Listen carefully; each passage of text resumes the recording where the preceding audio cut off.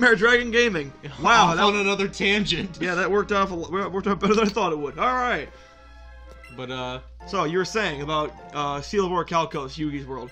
I remember you were like so pumped about that. Oh, I was. You were like super excited. That was like one of the packs that like I watched tons of pack opening videos of just to like before it was released. Wait. What was in it? Oh, my leg! My leg! What's wrong with you? Who did that? My eyes, and also my leg, but mostly my eyes. Bald.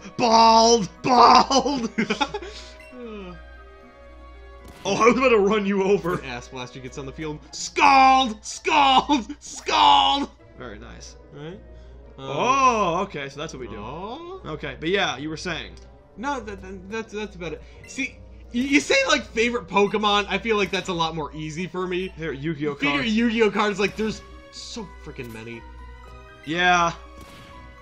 But well, you know, as like speaking of like packs you watched like hundreds of pack openings for, you know what I saw tons of pack openings for? That one, like, so what's replaced the Waking the Dragon stuff, excuse me, is like legendary duelists, which is essentially they take like one or two like 3 old school archetypes and then they give them more support. For example, they made a Joey one where it was all, so it had the new Red Eyes stuff. Yeah. But it also had Amazonas and it had Amazonas, Cyberdark, and Mako Tsunami Legendary Fisherman stuff. Oh, is that the stuff where like the Harpy support came out in? No. Or is that a different pack? That came out in Tachyon Galaxy, actually. Okay, because I remember for a while, like, Harpies were actually really good. Well, you know why they were really good? Draco Sack. True. They had a really... Oh, yeah, because they're all wind. They're all 7. Yeah, and they're also all wind. So... But yeah, so I watched a lot of pack openings of that, because the Red Eyes stuff was so friggin' expensive. Hold on. Yeah? You're telling me this guy is dressed to the nines in Slowbro merch, but then he throws out a Lickitung? They're both pink. Also, you want to tell them your Lickitung story? No, I really don't. Please do. So, wait, break. He's normal type. Okay. So yeah, so me being the naive child I was, I blindly trusted my cousins to... And what they'd do is they'd have me go over to random people at our parties, and I'd do this thing called like Lickitung, where I'd take my arm and just run it up their back, and then run away. And it is the stupidest thing. Alright, I'm pleased. He's pleased, okay. Anywho, favorite fusion monsters. Favorite fusion? I'm trying to think of like something that... Oh, maybe like Fright Fur Tiger? Really? Maybe. What's some fusions I've used a lot? Not even for me, like... Are you kidding me? What? What about... you use Cyber Dragons. Like... Oh! Right! I forget the Cyber Dragon stuff. Maybe Cyber End Dragon. Why didn't you use Scald? You use Scald. It's okay. Grunch got him. But yeah. Yeah, I forgot about Cyber End Dragon. I'm like... Maybe you were... Chimera Tech Over Dragon. For the most part, it seemed like... Well, even though you got into it from 5Ds... I jumped backwards into GX of it. Yeah, you seem more like a GX boy. Although, what's the thing? Here's the thing. I like the individual cards in 5Ds, but none of the decks really interest me in 5Ds. Like TGs, Blackwings, Junk, like nothing... No, oh, it's me? Yeah. Oh, I thought it was you. No. I'm like, does he know? I didn't. But yeah, like none of the, like, TG, Blackwing, Junk, Resonator, none of that really, like, well, resonated with me. So, although I'm liking the Resonators now, mostly because of the Red Dragon Archfiend connection. Which, by the way, Red Dragon Archfiend is definitely my favorite Synchro monster. Well, I know what it's called. Now, hold on. Clear this up for me. Okay. Because I know you said you saw Red Dragon Archfiend on the TV, but you also saw Grappa in a structure deck at the store. Which was the dragon that got you into Yu-Gi-Oh? Okay. Here's the order of events. Yeah. So, every Saturday morning, I get up early to watch Dino King, right? Mm-hmm. Dinosaur King, excuse me. There's two different things. But yeah, so I get up in the morning to watch Dinosaur King. And occasionally it would be Yu-Gi-Oh! 5Ds or Yu-Gi-Oh! Like, original. Yeah. Now, I remember first I saw Rex Raptor using dinosaur monsters, and I was like, oh, maybe that actually looks pretty interesting. Then I looked into it, and I was like, it was like a thing. Like I looked quickly on eBay, and then I was like done with it. But then, over time, I see 5Ds where Jack Atlas and his Red Dragon Archfiend, Akiza with her Black Rose Dragon, and oh my gosh, what was it? 100 Eyes Dragon. But Red Dragon was like the kind of gateway drug. Well, what happened was I made card games as a kid, and then I'd always throw in 3 dragons. Well, no, I'd always throw in 2 dragons. There was like, I call it Cyclops Dragon, but it was just 100 Eyes Dragon. Yeah. And then I'd call it like Red Dragon, but it was just Red Dragon Archfiend. Yeah, and then, I was kind of into it, but I was like, I just watch it, you know. But then I'm in the store, and I was like on the verge of it, and then I see Grapha, and I'm like, oh my gosh. Well, I remember... Mom!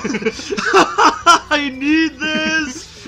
Well, I remember... Although I didn't actually get... My first pack wasn't the Grapha structure deck, which is weird, but because I got the Epic Dawn booster pack, which I'm like, I'm gonna get so many awesome cards. I open my first pack, I see Naturius Strawberry. Because you and I got in around Zexal.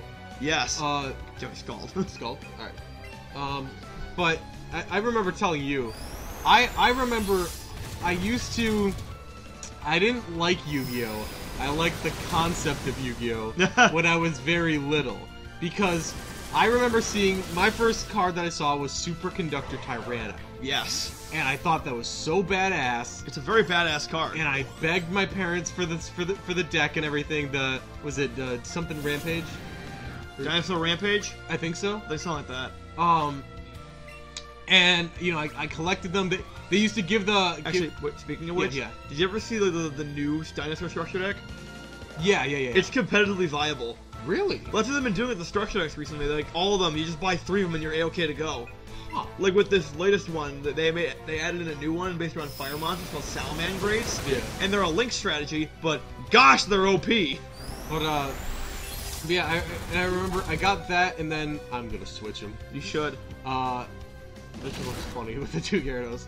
Yeah, right? But I remember, I used to also get them from McDonald's, where they had things like the first Big Eye, to clarify, and then like Water Dragon, or is it Aqua Dragon? What the fusion? Oh, the one where you attribute the 2 Hydrogeddon and the 1 Oxygeddon? Yeah, That's Water Dragon, yeah. Scud. Yeah. It's water flying, Joe. Uh-huh. He's gonna get his ass crunched. The one sad thing about Gyarados is like he's water flying. Like, so like super weak to electric. He's so awesome, and then like you put him up against the electric strike and just switch him out then. I mean, true. It's that easy. But oh! Not my little Scud. Not the Scud. Not my Scud. Anywho, so, But yeah, and at the time, I just kind of, you know, I was like, oh, it's cool because it's shiny. Well, it was the same way with Pokemon cards. I didn't know the game, I just like, ooh, Pokemon. Yeah, I mean, it's like Bakugan at first. You think I was collecting them? Well, you told me later, like, you want to play some Bakugan? And I'm like, there's a game to that? Well, but I remember I told Eric about this. I put all of them in this purple bin, and I put them by my window. Well, I left my window open, and I don't know if any of you know this, but paper and water aren't a good combo. And it rained. And they all just melded together like one big... like mass. It was bad, and like I tried salvaging them, but every time I went to peel them off, it would just tear the card. Oh, and so that like sucks. Like it crushed me. I can imagine. For a little bit, but then I went on. My heart will go on. And then later on, I went to this store called Unique Gifts of Games. It's now Gift of Games. It's sad to see it go, but the new owner seemed really cool. At least the spirit is still there. Yeah. And we were meeting up with a bunch of boys from Scouts to learn how to play Magic.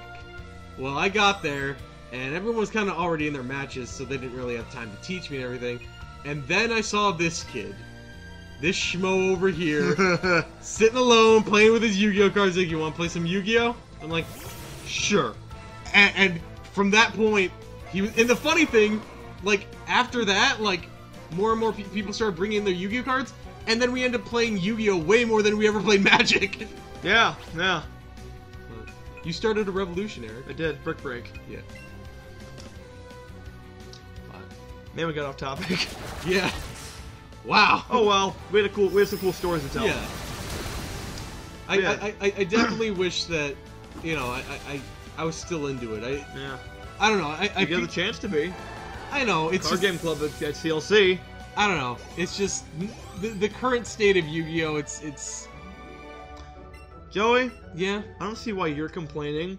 You've only got 2 decks to revamp. I have like 18. See, I was smart. You were smart. I got into Zexal and then got out after Zexal. You were there. Okay, no, I was there for a little bit for Arc V. Yeah, because with you hated Shadalls. Well, and I remember the sad thing that I there it is. The thing I feel really guilty for is that like I started Satella Knights or Teller Knights. You didn't even really start them. No, I actually got quite a few of the cards. Really? Yeah, but then I just gave up because no one else was playing anymore. So, I would have played. Well, if you brought your ding dang cards. Oh, and that's the thing. You know. Okay, all right, go. Oh wow, some good timing. Yeah, but like that was the thing, and like I feel guilty because I'm like I spent money on these cards. I'm never gonna use them.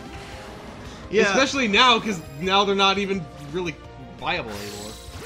Well, I don't really care about viability. I just kind of use them. You know, like my Evil Swarms.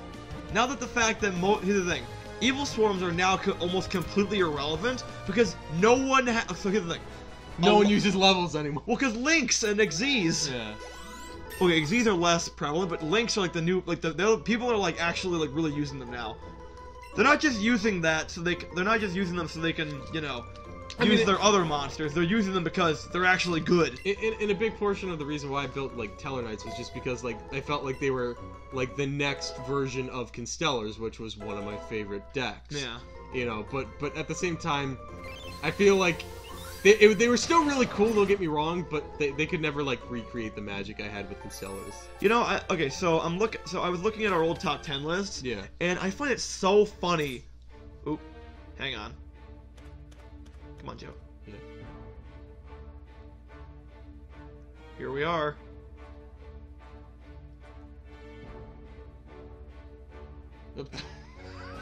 Wait, I'm sorry to ruin the moment. Yeah, right? Are we at the Elite? This is the league.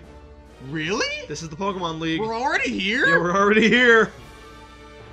I told you we're probably gonna finish it this session. And I'm gone? Yeah, you're dead. I want to say that. Why does my character always look angry? It's like, yeah. That's it? Yeah. Pika. Yeah, say I'm counting on you. No pressure. Like, I know I have like... Thing is, I'm probably not gonna use him that much. I know I have 20 other Pokemon, but no pressure. It's all on you. Wait, hold on. Are you sure you don't want to switch out? Or like... What? Like, is there even a center nearby or no? Oh no, there is. The center's in the thing. Oh, thank God. Yeah, no, of course they're not gonna do that. You know, there's one right over here. It's the Chump Chansey. The Chump Chansey. Oh my gosh. Oh yeah, but what was I saying? Oh yeah, I was looking at our old like top 10s, and it's kind of funny. One Tourney to Bernie and one Chansey to Dancy. Okay. Continue. I found it hilarious looking at the top 10, like, you know, favorite and least favorite decks. Yeah. Because, oh my gosh. Like, so you know how you said you only had like 2-3 decks? Yeah. Yeah, and that's really showed. Because everything except for Constellar, Heroic, and Yugi was like, what? Like, you've never talked about this deck, ever. Yeah, I remember, like, I said Ojama, and I'm like, Joey, you're never gonna build Ojama. Like, yeah, like, you just like Chaz because he's the jerk of the series and he's cool. Yeah, if anything, you know, I can sell the polished mud ball that Scud gave me. Nah. Well, I just remember how like, BS Ojamas were when, like... Yeah, wasn't there, like, this one guy? He wasn't even, like, part of our group, really. He was just at, like... Well, Liam had him for a while. No, he didn't. I thought he did. No, he had Battling Boxers. Or did Will's friend have him, Justin? No, it wasn't Justin. It was there was this one guy, a rather They don't know who we're talking about. Why are we seeing? there was a rather heavy-set gentleman at Extreme Games for the longest time, and he would. Extreme. Yeah, he was always there whenever we were there. I think he was like a friend of Sam's or something, and yeah, he played Ojamas for a while. Sam is. He was the one guy who was like he didn't let people proxy cards. Sam is the one guy I've continuously run into out of all of them. Yeah. Shout out to Sham. To Sham. Shout out to Sam. And we will see Sam next time.